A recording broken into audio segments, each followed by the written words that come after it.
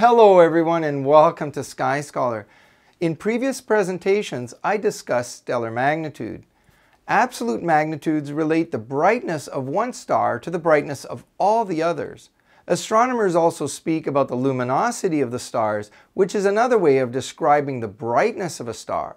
Unlike stellar magnitudes, which have no units but are just numbers on a scale, luminosity has units, as it relates the amount of energy released by a star in a certain unit of time, or joules per second. Luminosity is therefore synonymous with power released, or watts. For a spherical object, one can utilize the Stefan-Boltzmann's law, as you can see here, to relate the luminosity to the radius and the fourth power of the temperature for a given emissivity value.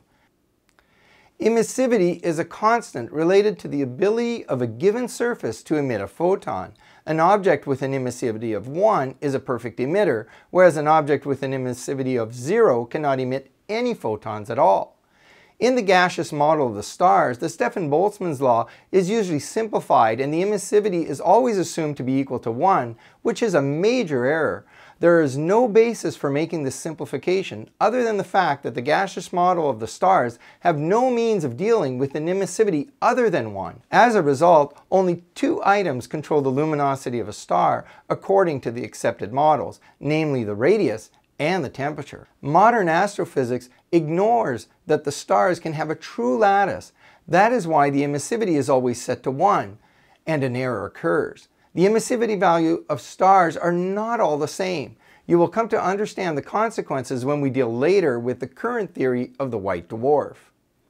Beyond magnitude and luminosity, there is one other aspect of a star which is important, namely its color, because this is related to its apparent temperature. A bright blue star is considered hotter than a red star. In order to properly establish the color of a star, astronomers use filters. They quantify how much light comes from a given star in a particular spectral band, as you can see here.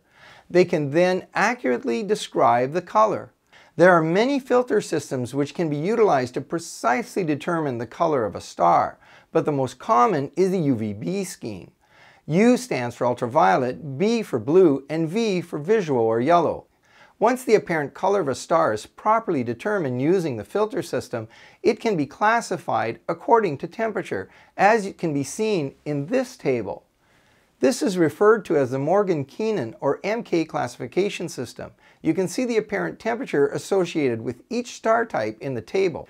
That is all for today. Hopefully you will remember the central lessons relative to classifying stars, namely that they have a certain brightness or magnitude which can be related to luminosity.